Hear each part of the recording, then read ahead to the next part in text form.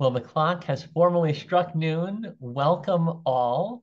We are thrilled to have you for our Graham School gathering, exploring democracy in an age of distrust and disinformation, a conversation with Eric Schurenberg, who is the founder of the Alliance for Trust in Media.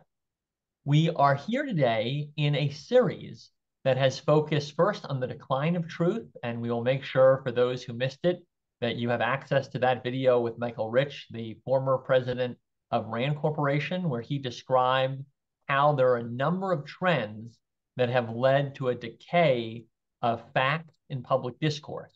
One of those major trends was the changing media environment.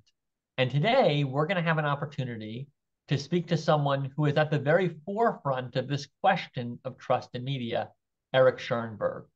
Eric is a longtime business journalist and media executive, now the founder of the Alliance for Trust in Media, a nonprofit organization devoted to building a relationship of trust and recognition between journalists and their audiences.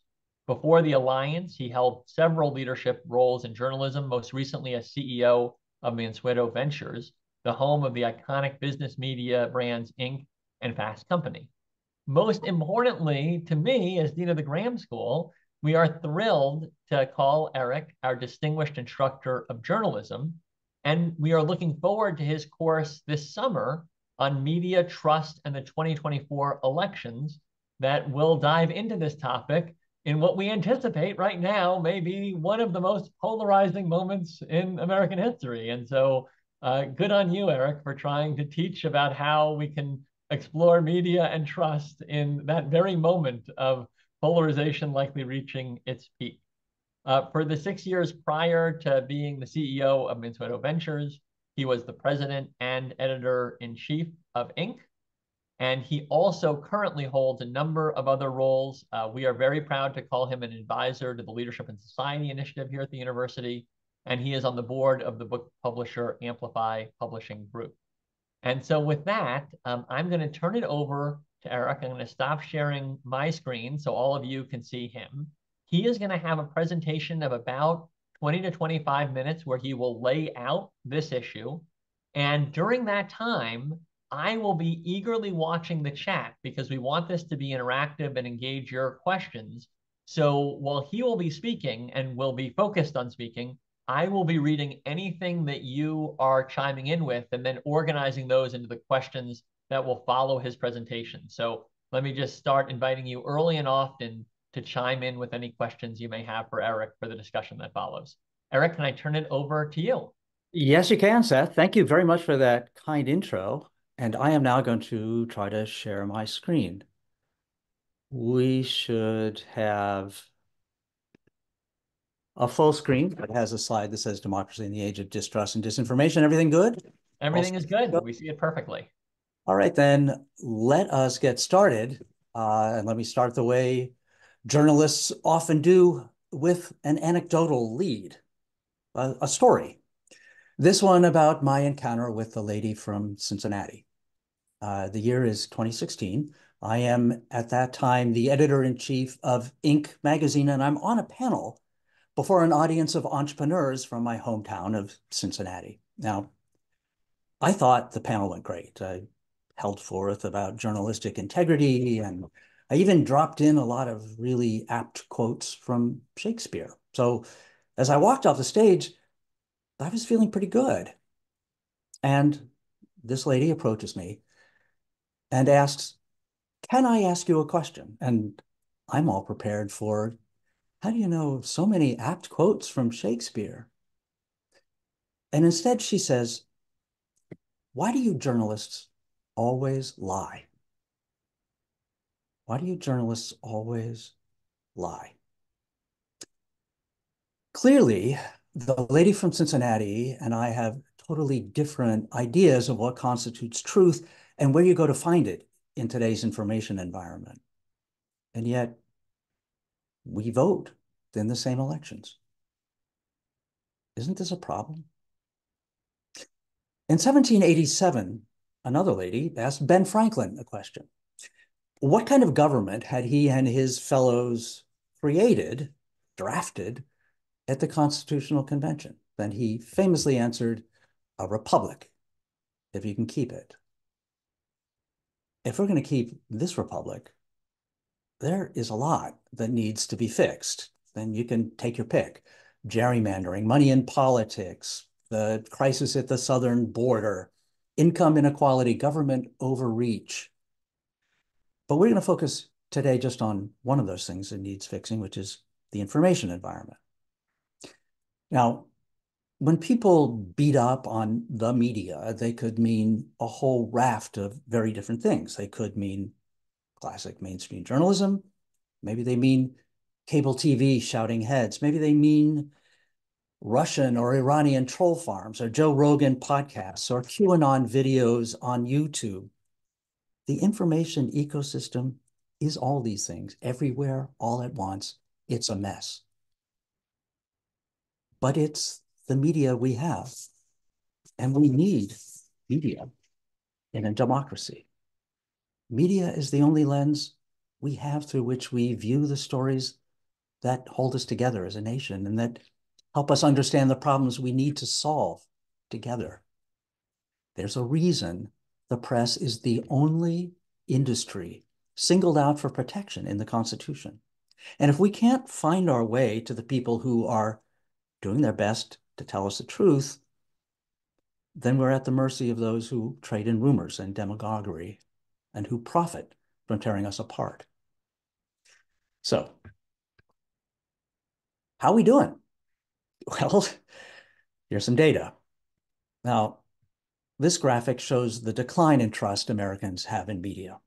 The direction of these lines is probably no surprise to you, but note that recently, the share of people who have no trust at all in media has surpassed the share that have a lot of trust or a fair amount combined. Now, maybe you think, well, I mean, that's just the way media works. Lots of stable democracies have polarized media. Well, actually, it's much worse here. In the UK and Germany, the most watched media is concentrated around the middle of the political spectrum. In the US, there's no media in the middle, and the range of polarization is much wider. And if you think all this tension has no effect on our bedrock commitment to democracy, I consider this. When asked in a Pew survey whether it was more important to have a strong leader or a democracy, 30% said they were at least somewhat willing to throw democracy under the bus. Houston, we have a problem. And what do we do about a problem that is so sprawling, so complex, so wicked? Well, as with lots of large problems, it helps to break it down into smaller pieces. So in this case, into the supply side of the information ecosystem and the demand side. Now, it makes sense to start on the supply side, because it's obvious, right? All you have to do is constrict the supply of falsehood and then load up on the good stuff, the trustworthy stuff. Except who decides what's trustworthy? In the US, the First Amendment draws some pretty bright lines around that question. Now, as a journalist, I always thought the First Amendment was meant to empower a free press to hold those in power to account, like a watchdog. But that's only part of what the First Amendment says. It also says that with few exceptions, government can't curtail anyone's freedom to spread junk facts, junk science, junk speech. What protects the watchdogs also protects the junkyard dogs. Another obstacle to squeezing polarization out of the supply side is media itself. Everyone blames social media with good reason. So Facebook, YouTube, TikTok, Instagram. The algorithms on all of those platforms are optimized for one purpose, which is to keep you scrolling so they can show you more ads and earn more money. And what keeps you scrolling is content that triggers outrage or fear of the other. Truth is nice, but polarization That's profitable. And while it pains me to say this, mainstream media has the same conflict.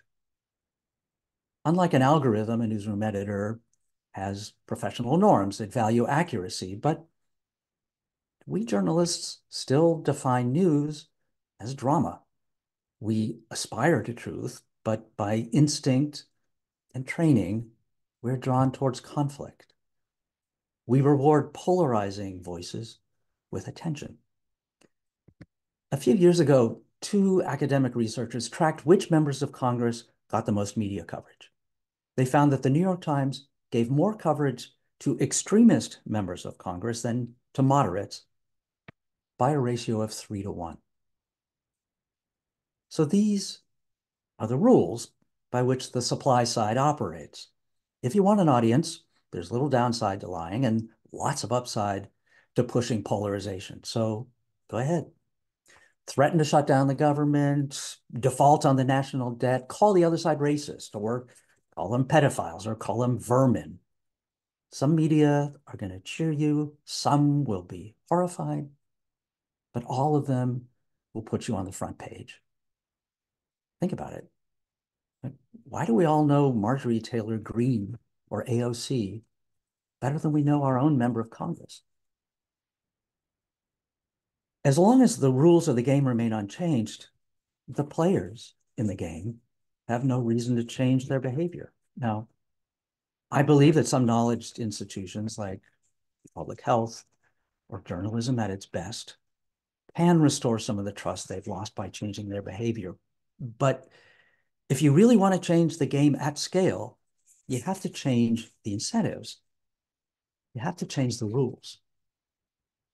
Now, nobody likes regulation, but there is some evidence that when asked to weigh squelching misinformation against protecting unlimited free speech, most Americans choose the squelch. This graph shows that majorities would prefer to take down false posts, especially if the misinformation is harmful. Now, given the questions asked in this survey, it's not surprising that Democrats and independents show more support for this than Republicans, but still, the support is across the board more than you would think. Now, what that says to me is that no one, regardless of party, wants to be fed lies. But it's also pretty clear that policymakers in a gridlocked Congress don't have the ability to act on this desire while balancing the need for free expression, even if they could agree on how to thread that needle, which they don't. Now, some vision of how to do this is emerging in Europe. The EU's Digital Services Act, which goes into full effect next month, requires large social media platforms to allow their data to be seen by researchers. The act also coordinates with a voluntary code of practice around disinformation, which aims to minimize content like election disinformation. Now, it remains to be seen how well this works in the EU in practice. And of course, it only applies to large social media, but it's a step and a reasonable one. In the US so far, the action tends to be at the state level. And right now, the steps being taken tend to restrict content moderation more than restricting speech. So Texas and Florida have laws forbidding social media platforms from removing content based on the political view expressed. The attorneys general of Missouri and Louisiana have sued the US government, saying that efforts to alert content moderators to COVID misinformation constitutes suppression of free speech. Now, all of these are under appeal, and the Supreme Court is due to take up the issues this year, and we'll see how that works out. In the US, it's safe to say that the regulatory posture right now is to assert that all claims are equally valid. Government cannot put its thumb on the scale to support factuality, even if citizens want it. On the supply side, by way of conclusion, I'd say the path to a shared reality is going to be a slog. Which means that when it comes to curating a healthy information environment, most of the burden is going to be on the demand side. And the demand side means us, us news consumers. The obstacle on the supply side, as we've just seen, is perverse incentives. On the demand side, it's perverse psychology. The problem is us and our all too easily manipulated Paleolithic brains. Now, I am sure that no one on this Zoom call consumes disinformation. We all believe in science, for example. But of course, when we say that, what we mean is not that we have personally reviewed the research and decided to give our thumbs up to mRNA. What we mean is that we trust the sources that told us that vaccines work. In other words, we smart people have our understanding of reality mediated by the information microclimate we build around ourselves, just like everybody else. Now, research suggests that maybe we should be humble about how reliable those microclimates really are. In this survey, the average participant told researchers they figured that they were better than 71% of the rest of the population at detecting disinformation. In fact, they weren't. After reading misinformation, they were 3 times more likely to make incorrect statements than before. We are, all of us, at the mercy of certain unconscious mental shortcuts and biases. Even the most elementary propaganda tricks fool us. Like, for example, what psychologists call the illusory truth effect, the seeming veracity generated by simply hearing a lie repeated over and over again. Now, what's humbling about this is that the illusory truth effect works whether the lie is plausible or ludicrous on its face. All that counts is the repetition. It's not a matter of our being dumb or dishonest. It's just the way our brains are wired. We can't help ourselves. When we say we're seeking truth, often what we're really seeking is what feels true or what people like us believe. And when people like us means people who share our politics, then truth becomes irrelevant in public discourse. What we want to tell everyone all too often is not, look at how wise and thoughtful and open-minded I am. Instead, what we want to say is, look at how loyal I am to our tribe. I'm not saying that one truth is as good as another.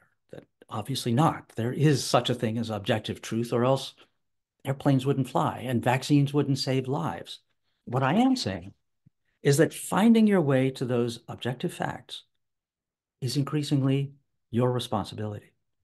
And that a first step to doing so is to understand your own biases and mental shortcuts, and to understand that there are people out there trying to manipulate you and your beliefs by exploiting those shortcuts, by triggering outrage or appealing to your tribal loyalties or to the illusory truth effect or any other of the tools of propaganda. Given human nature, it's easier in many cases to recognize the techniques employed by hyperpartisan media than it is to figure out the veracity or falsehood of the content. In other words, at scale, it's kind of easier to prevent polarizing claims from taking root in the first place than to discredit them once they've been taken on board. So think not of debunking, but of pre-bunking. Last year, for example, Google released a series of videos in Eastern Europe that warned people away from anticipated false claims about Ukrainian refugees committing crimes. 38 million people saw the videos, and afterwards, surveys showed that they were less likely to believe those false claims about a criminal migrant crime wave when, as predicted, anti-migrant parties promoted them. Now, news literacy training is pre-bunking at scale. News literacy doesn't aim to target any particular claim like this Google experiment did. Instead, it helps you distinguish a news source that is trying to manipulate you from one that is trying to tell you the truth. The skills of news literacy rely heavily on the kind of healthy skepticism and evidence-based reasoning that journalists and scientists, juries employ when they're trying to separate fact from fiction. Now, the good news is that a dozen or so states have some measures on the books to teach news literacy skills in school. I happen to think that companies could do the same for their employees, much the way many already offer financial literacy training. In fact, I mean, just as an aside, that's one of the aims of my startup, the Alliance for Trust in Media, which is to give news literacy skills to people in the workplace. After all, adults consume news more than school kids do, and they vote. So for companies that worry about the effects of polarization on workplace cohesion or morale, this seems like a no-brainer, especially since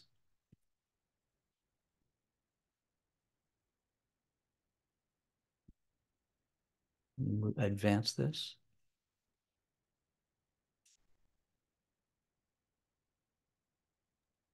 It is staying on that slide, It Eric. is stuck on this slide, yes.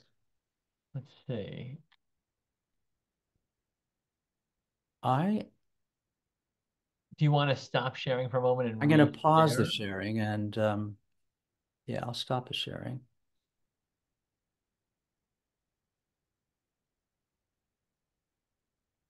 and resume it. Perfect. Yep, it switched. And so uh, Okay, if you resume, hopefully we'll make it past that slide. there we Let's, go. All there right. we go. Perfect. So what this slide is about is that polarization is probably not as widespread as people think. So this is a survey in which Democrats and Republicans were both shown statements on either side of a polarizing issue, like does racism still exist, or are Muslims good Americans? And then they were asked to guess how much the other side believes that statement. Um, in the test, both sides way overestimated how radical the other side was and underestimated how much agreement existed. We may believe that we can't stand the people on the other side of the aisle, but maybe what we can't stand are the mirages created in our minds by our own screwed up information environment.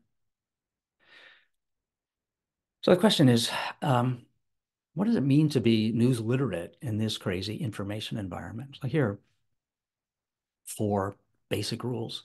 The first, don't let your emotions overpower your judgment.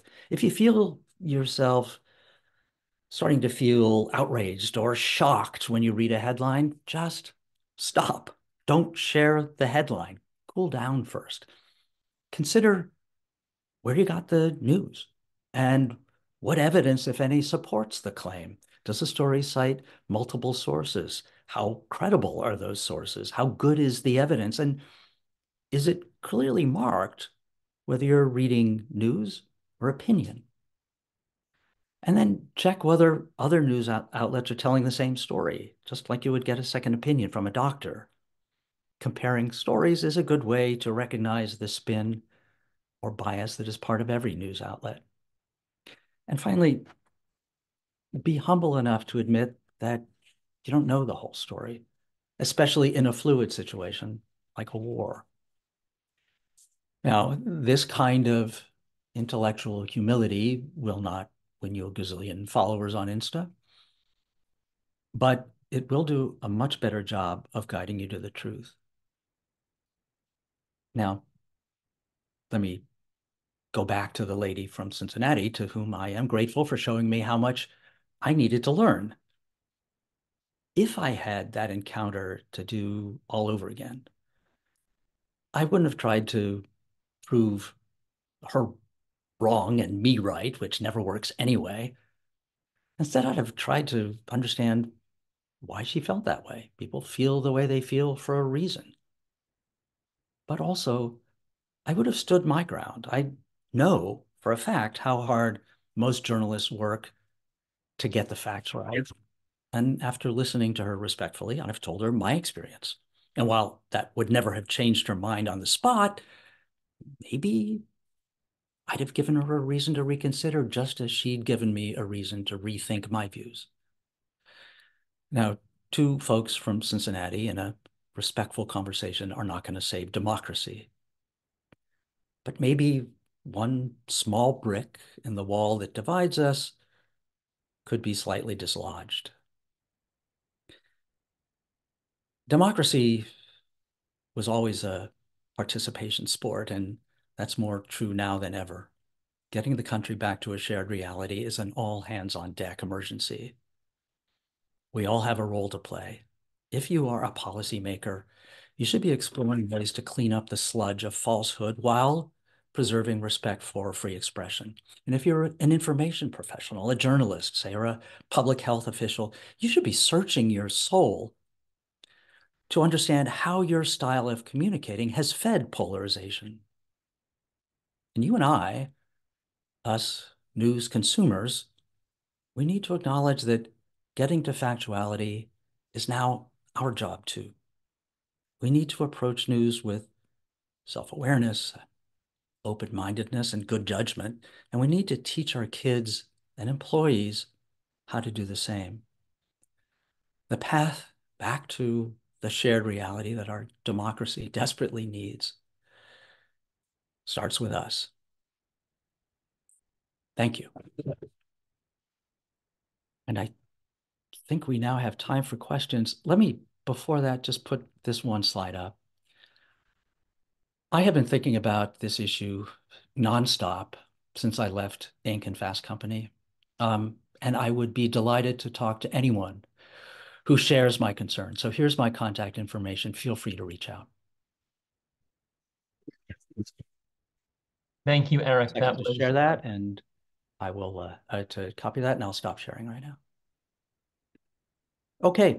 Brilliant presentation. Back to you, Seth. Thank you. And let's jump into questions. And I'm going to try to divide them into two parts. I want to start, even though I hear your points that really the demand side is the most important. I want to start by looking at the supply side, and then we'll come over and talk about how we influence the demand side.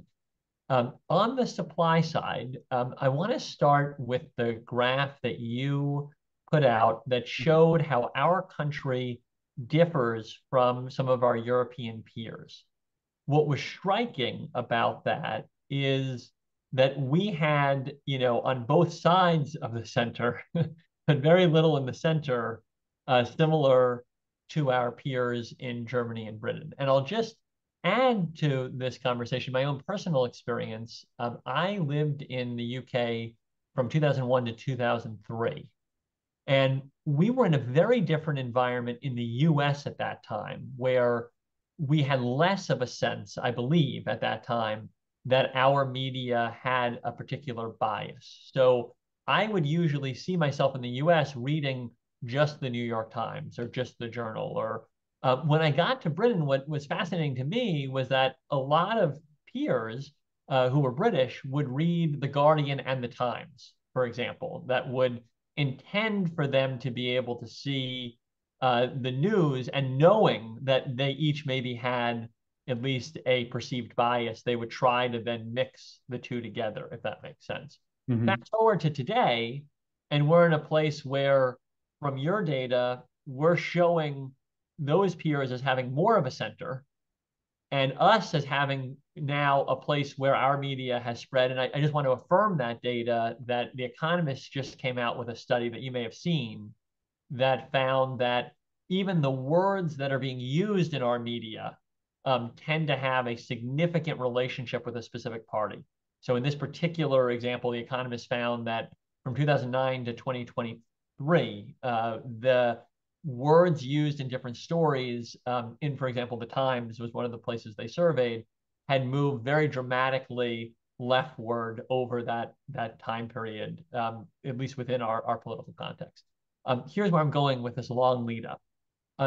Can you talk a little bit about what you see as the challenges that have led to this supply side?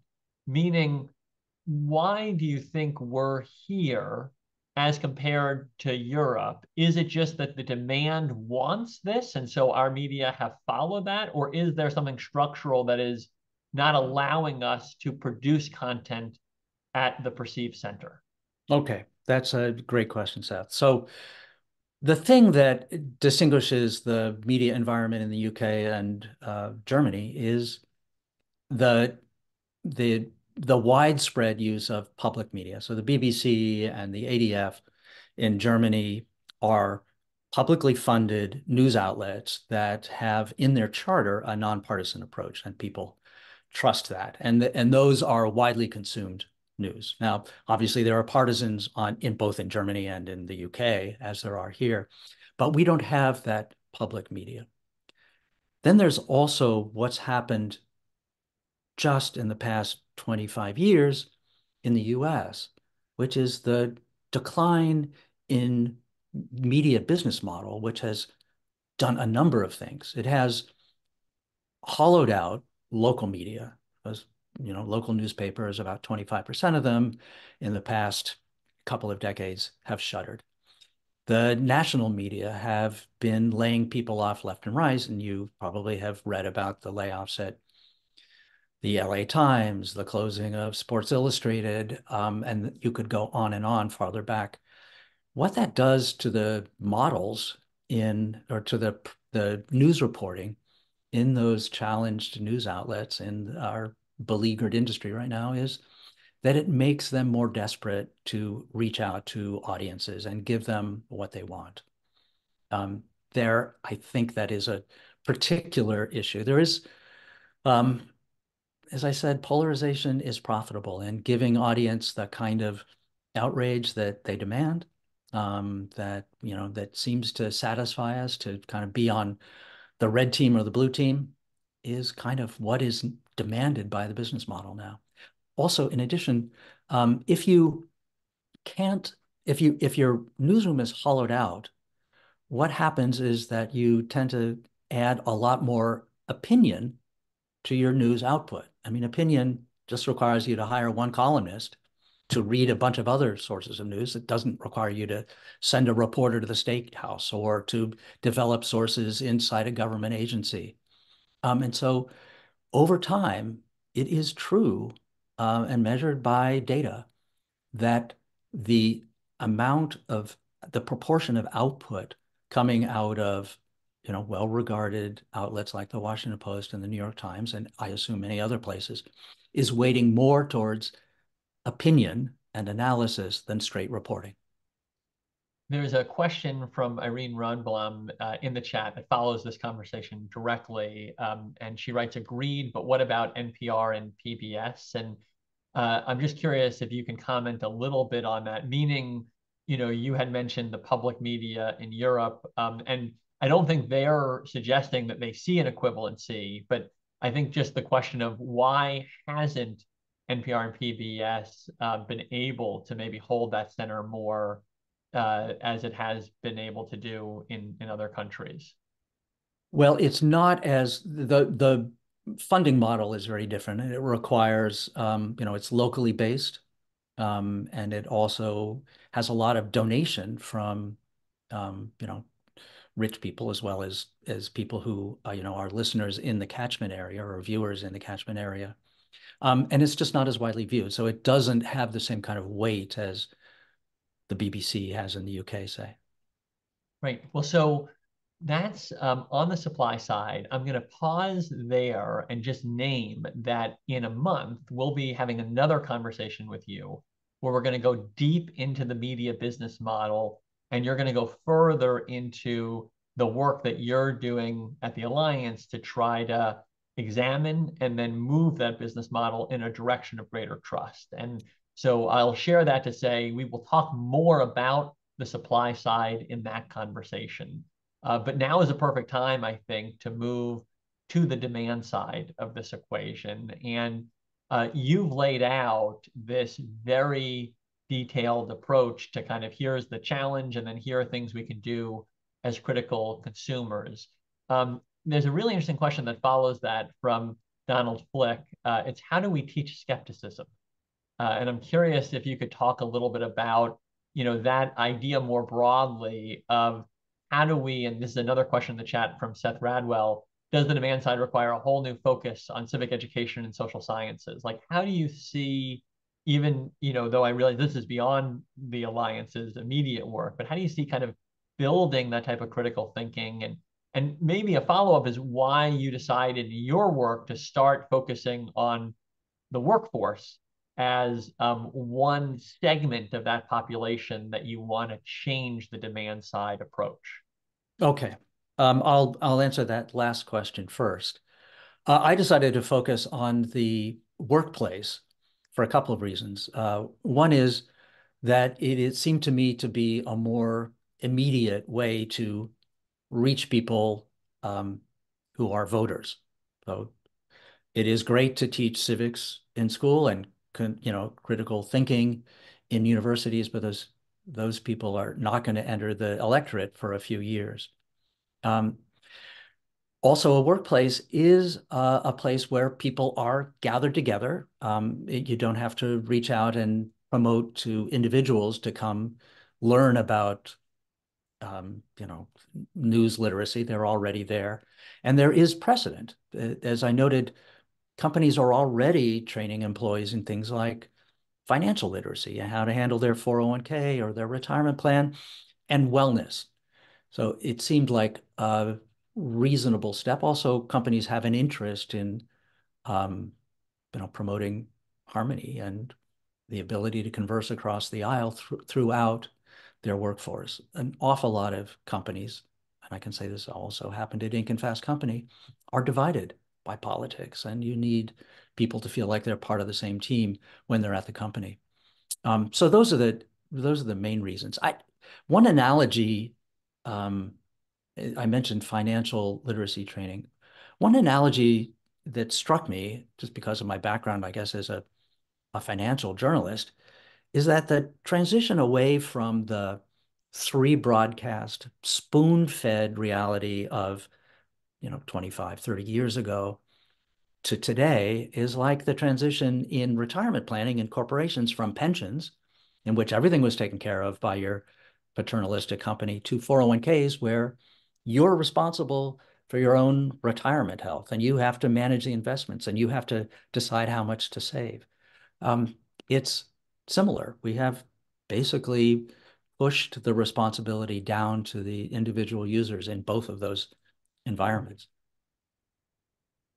That is a fascinating analogy, and I love it because I think that it speaks to how much more is on the individual today in a 24/7, much not regulated because it wasn't regulated before, but much more abundant information environment, right? And so information's abundance comes with so much more requirement on the individual to then sift through that information than it did in a time where there was less information and it was much more likely to be real. So a fascinating way to think about it.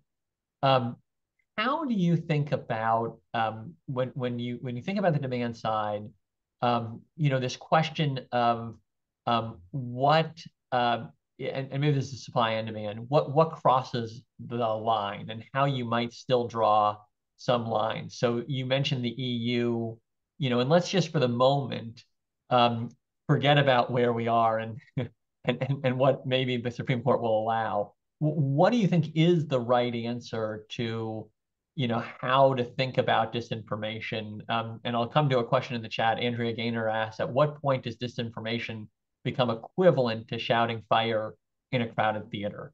And I'm curious if you could, talk about that a little bit and how you've thought about it as well. There is right now, a whole kind of legal world that is developing around this. Obviously, some of the January 6th cases, they are questioning what's allowed. The Fox News example, I imagine is a major one in this. But at the same time, I just want to say, and then I really do want to come to you for your expertise, Eric. What's challenging about even the Fox News example is that in that one, really what experts think is that those same things may happen again. They just won't have the same proof. In that example, you had anchors saying they absolutely knew 100% that they were saying false things. They were doing it anyway just because they needed to put on broadcasts. In theory, that still happens, but they know now not to text each other. So, I've heard from legal experts that that is a case where, if the same thing happened again, it would maybe be much harder to prove because the evidence. But anyway, coming to that big question, Eric, I apologize that it's poorly framed. Of how do you think about the question of what is the equivalent of shouting fire in a crowded theater, and how do you manage that domain? Because at some point, I think we would agree it probably even gets to that place where even the court would say it's out of bounds. But curious for your thoughts on that. Well, just to address Fox and other cases in which people have gotten in trouble for spreading false information, say around the 2020 election, like or for that matter, around the Newtown shooting in Connecticut. The way that we have handled this as a society is to prosecute people for creating individual harm. So, the Fox lawsuit was brought by a voting system that claimed that its business was harmed by untruths told by Fox. Rudy Giuliani has a very large legal bill for making up lies about election workers, and Alex Jones is, correctly being sued by people who he has tortured online. And so that is how we've chosen to do this. So it's not the government weighing in and saying, Fox, you must pay because you told untruths, or even Dominion, the court saying you must pay fines because you told untruths. You harmed people with untrue information, and that is a libel case. What I like about the EU and the Digital Services Act is that it empowers users of the platforms to know what they're getting. So it doesn't say you have to tell the truth about COVID, or you have to tell the truth about, elections or migrants from Ukraine. What it says is, if you're a large social media platform, you have to be very clear about what content you're going to take down and what content you're going to leave up. And you have to then report back to our authorities about how well you have been doing that. And then users have the ability to change their network if they don't like the content moderation policy. And that seems to me to be a way to approach it, not to have government, God forbid, decide what is true or not, but have transparency into how the platforms are managing content moderation. And then you can imagine that there would be an opening for platforms that wanted to promote, positive news, that wanted to promote civil discourse, would have a place in the marketplace of social media. Well, I know we don't have time for a lot more questions, Eric, but let me come to one in the chat, and then I have a final question for you. On the supply side, Seth Radwell asked, can we come up with new business models? We're going to talk about that in a moment. Let me ask this one, actually. I apologize. Jeffrey Liss asked, do we miss the old equal time requirement that had applied to the over-the-air broadcast media? Is there any way to get that back more broadly? And yeah, can you just talk a little bit about that standard that obviously has changed dramatically with both the 24/7 cable news and the social media? Well, that rule applied over broadcast media because broadband, sort of the transmission spectrum, was considered a public good. And so any, broadcast network that accessed the spectrum was subject to government regulation. But now when things are delivered over cable or through streaming, the government doesn't have any input into that. So that's, there would be limited reach for the equal time rule anyway. It also dates back to a time when broadcast media was really focused on reaching the broadest audience. There was, there was limited competition, and this was truly a mass market. And so the idea, I mean, you think back to what television shows were like in the 70s, they definitely tried to be as inoffensive as possible. And that was the business model. Things are very different now. And so even if you used the government's control over the broadcast spectrum to enforce that kind of even-handedness, it would apply only to small parts of the information ecosystem. Well, Eric, we are at time, but we are going to continue this conversation with you when we dig into media business models next month. Let me just give an odd reference to close. There is a scene in Frozen 2, the dad of two daughters, where Anna is trying to deal with her loss and she sings a song, The Next Right Thing. And there's a quote in it, because I do know the lyrics, singing it with my kids. You are lost, hope is gone, but you must go on and do the next right thing. It's all about how, in this really complex challenge, and this sense of hopelessness, the best thing you can do is figure out where is there a positive way forward, even small, and you do that until you figure out the rest. And I just want to come back because you painted a very challenging picture. You put out, where there's been a decline in the core business model of media, there's been a decline in the center of the country, and then you found this opportunity, which is, the workplace, and this place where maybe there can be a common standard and there's an incentive for people to find common ground. And there is an employer that might actually be willing to support bringing this in to help themselves and help the country. And so just want to say that it's striking how in a very challenging environment, you've begun to picture what that next right thing could be. And we applaud you, and we look forward to continuing our conversation next month. And for those who did not get their question asked, some of it is because as I saw your question, I realized that it would be the perfect question for next time. And so we will bring it with us as we go deep into the media business model, the ownership, and then where we go from here. Any final words before we finish, Eric? No, no, nothing to add to that, Seth.